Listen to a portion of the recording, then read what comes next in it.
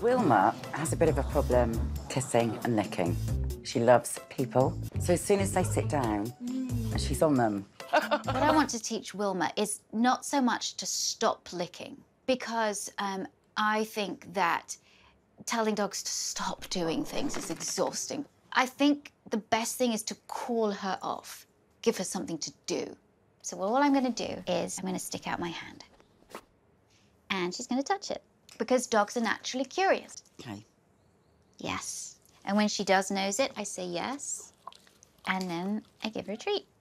Now I'm going to add a word to it. Touch. Yes.